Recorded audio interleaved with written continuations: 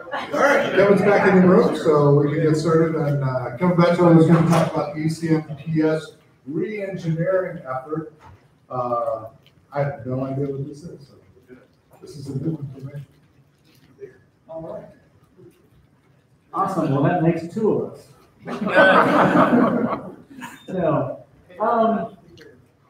So the ECMPS Reengineering effort. This is slated for 15 minutes, and I take more than 5 minutes. I'll be talking a lot. So.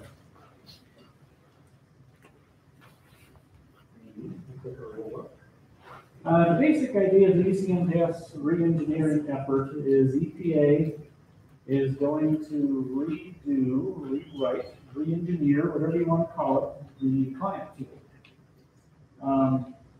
So the client tool that we all love and hate right now is, now I'm not that, all right. The client tool that we all love and hate is going to be converted into a browser-based application. So EPA is moving the client tool into the cloud. So it's going to be a totally browser-based online application instead of the current desktop installed application that we use with our old database. Current client tool is going away. Why are they doing this? Because they just wrote the client tool here 2007, 2008, somewhere around there. It seems like it wasn't that long ago. What EPA has said that I've heard so far is they don't like doing tech support. And about half the calls that Candy gets from users is installation problems, local database problems, shared database problems. And it sounds like Candy's basically sick and tired of being tech support. So it comes down to their productivity and their budget. That sounds like the primary drivers of this. It's not you, it's not me, it's not us, it's them. So they're proposing to change our current XML or their current XML file format to JSON. It's very similar, only different. EPA claims that they're not changing any data elements. You believe that? Believe that? Obviously, we're going to have to update Breeze 75. All the other vendors are going to have to update all of their packages. One thing that if they do go to a browser-based system, it won't be possible to use this offline.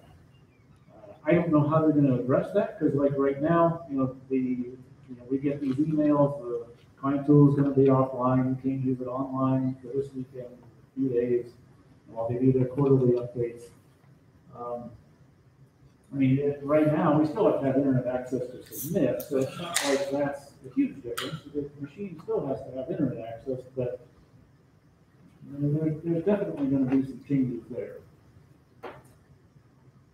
Questions, concerns. Some users have brought up concerns about EPA being able to see pre-submittal data. Because right now on your desktop app, EPA sees nothing until you submit that. Some users are concerned about that.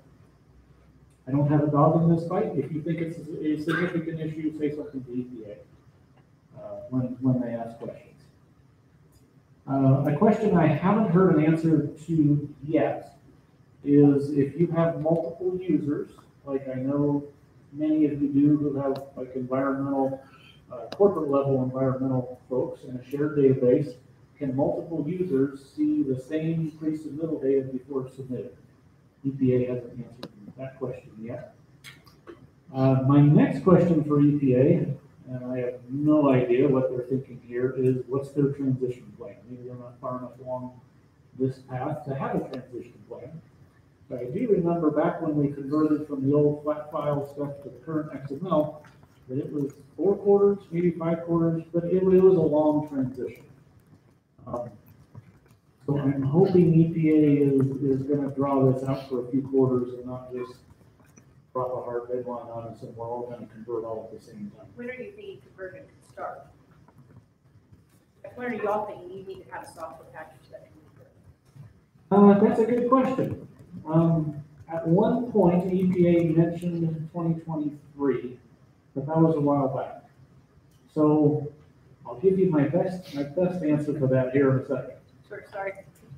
So the only thing I would mention on the transition plan is, assuming they give us multiple quarters like they did the last time this happened, it was several quarters, and people could basically, if you wanted to be on the bleeding edge, you could sign up for the first quarter, and then a few more people signed up the next quarter, and then a whole bunch signed up, and then finally the last quarter, everybody else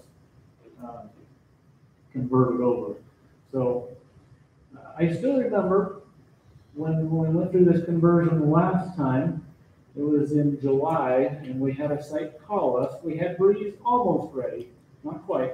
And a site called us in the middle of July and said, oops, we didn't need to, but we signed up for the new ECMPS system. Can you help us get this turned in? So it was a scramble, but we did it. We got it in, and yeah. So anyway, if you can, try not to unintentionally sign up to be one of the bleeding edge users. Yes, there's a question. Brian is saying that the last that he heard from the EPA, they are switching everyone 2023 Q1 no transition period. 2023 Q1 no transition period is the last he's heard. That is awesome. All right.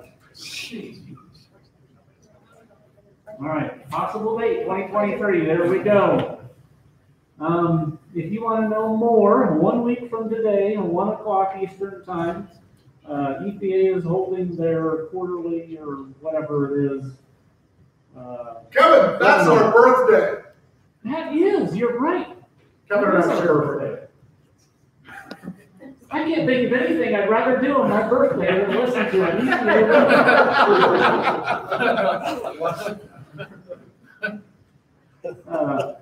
So EPA has posted the webinar sign-up details. There's the website, ecmps.candysupport.com. Go out there, find you don't have to even sign up for it. They just posted, I think it's a Teams meeting or something. So, you now know everything I know about this topic. If you have any questions, I'll tell you right now. So, there we go.